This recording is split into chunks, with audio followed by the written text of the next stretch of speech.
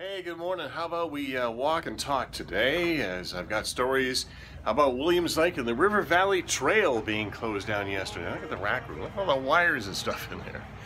So what else do we have?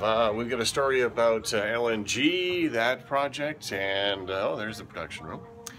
And checking in with, I was going to say refugees. That's almost like it. Evacuees, stuff like that from our mycarebonow.com newsroom. There's part of it right there.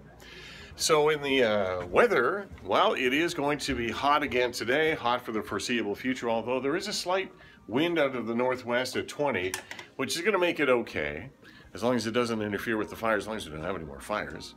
Looking at sports, I'll tell you a little bit about sports. Hang on, let me just get this right here. There we go.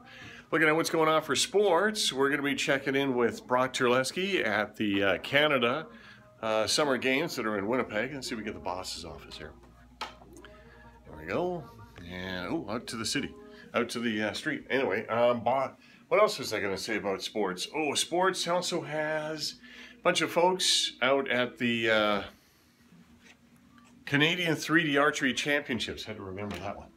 And there was something else, too, in the sports department. Oh, we had a bunch of swimmers, Quesnel Wave Rider swimmers, that did really, really well at the AAAs, the Swim BC AAA. So we've got that coming up for you.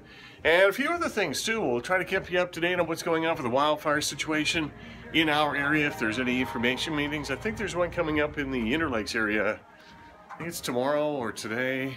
Anyway, we'll have it for you on the Goat this morning as we have a nice perspective look down the hall here at the Goat and into the control room where I've got to get things going here shortly. So there you go. That's your update from inside the building and the temporary bed I had for a while as the wildfire struck. Anyway, that's it for a walk and talk down the hall on a Thursday.